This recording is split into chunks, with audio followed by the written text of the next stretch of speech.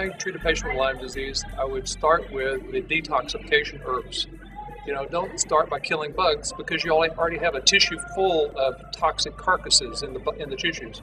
Don't add more carcasses. Clean the carcasses out first. Okay. So I use drainage remedies. The drainage remedies that I use most often are berber and parsley from Nutrimetics because one remedy clears out the liver, the gallbladder, the kidney, the lymphatic system, and the ground matrix. If you do that with products of any other company, you're going to have to buy 4 or 5 products. So don't do that. Use one product. Okay. Berber and parsley. So one night berber, or one day berber, next day parsley. And how many drops? When you do those products, typically it's 8 or 10 drops for an adult. Okay. But you say, well, how often? Well, as often as you need to for your toxicity. Okay. If you're having a Herx reaction, you do it every 10 minutes in a half a cup of water. If you're having no Herx reactions, maybe you do it 2 or 3 times a day, so you don't have a Herx reaction. So it's preventative. Make sure you get the mercury out of your teeth because people have a hard time getting rid of any kind of illness if they have a mouthful of mercury amalgams. The mercury poisons the immune system, poisons the nervous system, and poisons the body in general. Poisons most of the metabolic enzymes. So get rid of the mercury. When you've gotten rid of the mercury in the teeth, the mercury amalgams in the teeth, then get rid of the microscopic mercury in your tissues. I use zeolite HP, for example, to get rid of the mercury in the tissues. Zeolite HP is a Nutrimetics herbal, Nutrimetics clay that's quantum physically imprinted to help mobilize the toxins out of the cells into the gut, so the clay that's in the gut can bind them and carry it down the toilet. And how you use the zeolite? Well, the zeolite can be used daily in someone that's zeolite HP can be used daily in somebody that's already had the mercury out of the teeth. If they've not had the mercury out of the teeth and they want to use the clay daily, they should use the zeolite plain, also from Nutrimetics, because the zeolite HP actually will mobilize mercury out of the tissues, and so that may be too much of a good thing for somebody who's still got mercury in the teeth. Okay.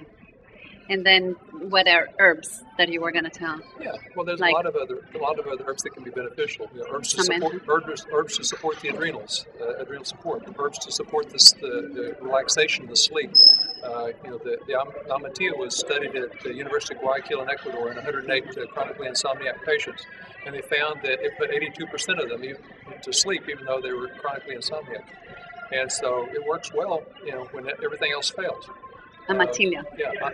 Amatia, yes. Use the sparga to deal with the sulfur drug buildup. The sulfur drug buildup blocks the detox pathways, so that's why the sparga is in the program. So it's another detox remedy. So once all those things are going, then it's okay to kill some bugs. But you don't kill too many at one time. You start with 1 drop of cemento, let's say, 1 drop of bandrol, because you can even get a Herx reaction with that amount. They're that strong. What is important is that the remedies are also quantum physically imprinted, as well as being extracted in a way where all the actives are present. And so that's what creates the magic. Cemento is an immune system adaptogen. If the immune system is overactive, it'll bring it down. If the immune system is underactive, it'll bring it up. If the immune system, if part of the immune system is overactive and the other part is underactive, then it'll do both in that patient. So it's a valuable remedy that way.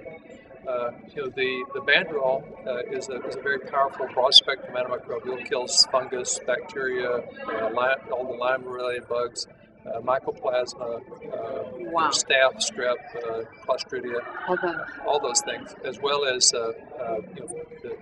not just the funguses, but also the protozoal parasites and many of the worm parasites. But we also do the serapeptase along with that because most patients that are chronically ill have chronic overcoagulation. So they're producing too much fibrin in their body, too much clot in their body.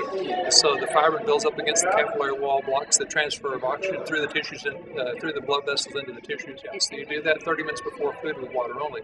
So you start that usually before you get on high doses of the enzymes, because the serapeptase will strip away the fibrin so that the toxins can actually move into the veins and into the lymphatics and move back toward the central circulation. That is a big problem we have, and most of the Lymies are having surgeries to open the veins and all that. And I said, it's better to treat instead of the surgery. Yeah, we're doing research in Dallas on the CCSDI condition, but what we find is that all those patients that have that have chronic inflammation in the jugular veins, and unless you settle the inflammation down, at some point the vein is likely to block off again. So it's a wasted invasive procedure in my opinion. It looks like we're going to be able to open up most of the jugular veins without any invasion at all. So research will tell us that hopefully in the next few months, but right now we're seeing very promising results. Doctor, a message for patients with Lyme disease. You as an educator and as a doctor, what would you tell us to do?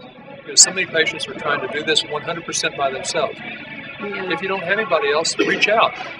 Maybe there's somebody, maybe there's a friend, maybe there's a neighbor, maybe there's somebody in a church, somebody in a synagogue, somebody out there that can help you, is willing to help you, and will be blessed by helping you. Don't try to do it alone. If you're trying to do this alone and you're really gravely ill, it's very challenging.